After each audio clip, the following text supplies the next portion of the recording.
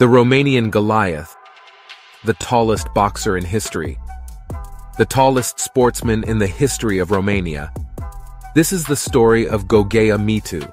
Be sure to leave a like on the video, it will help me a lot. Mitu was brought into the world on the 14th of July, 1914. Among his 10 siblings, he weighed the most and was the oldest. He had gigantism, a condition that, during the time between the wars, could either be a curse or a blessing disguised. Nobody knew in those days how this would ultimately steer his life. It remains debatable whether it was a blessing or a curse. Mitu's height proved to be like a cloud-hiding silver lining over time. He started everything when he was just 17 years old. A Prague-based circus hired young Mitu for their show and began touring Europe in support of their Romanian giant. They were astonished and intrigued by his size. This addressed a turn in Mitu's life, the first of the numerous to come.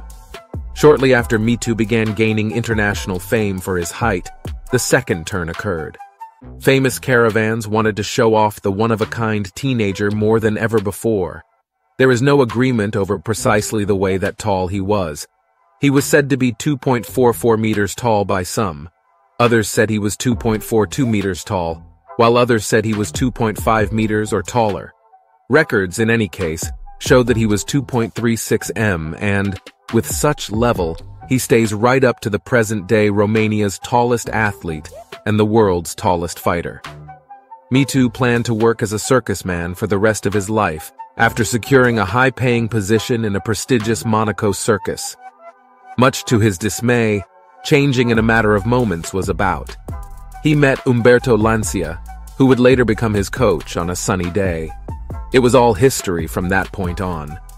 Gogea Mitu finally made his boxing debut in 1935, aged 21, after spending 4 long and surprising years abroad and in the training room. His initial foe was his mentor. It was understandable that Mitu was frightening. There weren't many famous fighters who were brave enough to fight him head-to-head. So eventually, his most memorable match was conceivable simply because his mentor chose, without resistance, to enter the ring.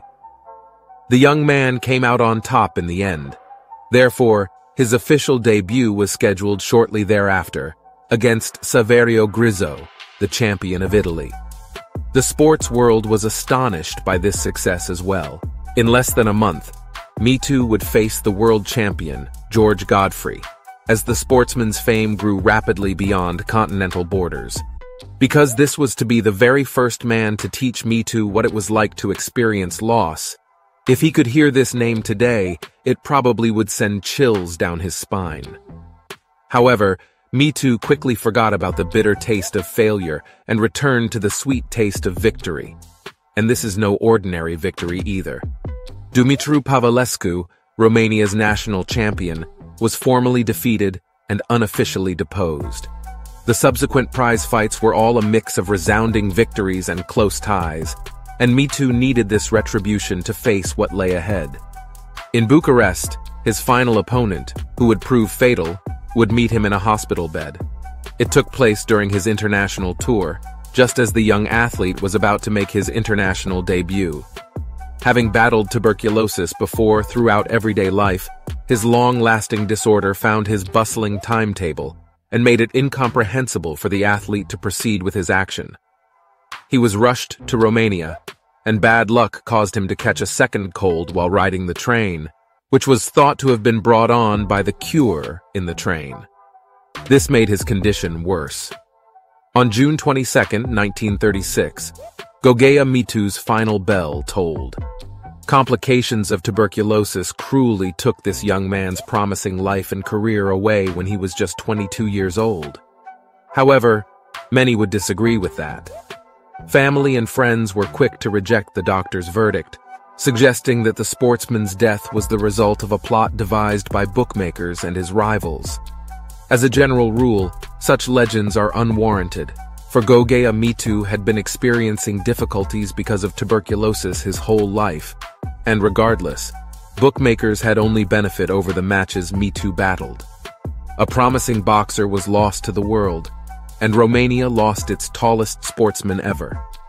One of the most tragic and abrupt farewells in Romanian sports history, despite the controversy surrounding his death. And that's all I know about Gogea Mitu. If you want to watch some more interesting stories, click on these videos. Thank you all for watching. Take care.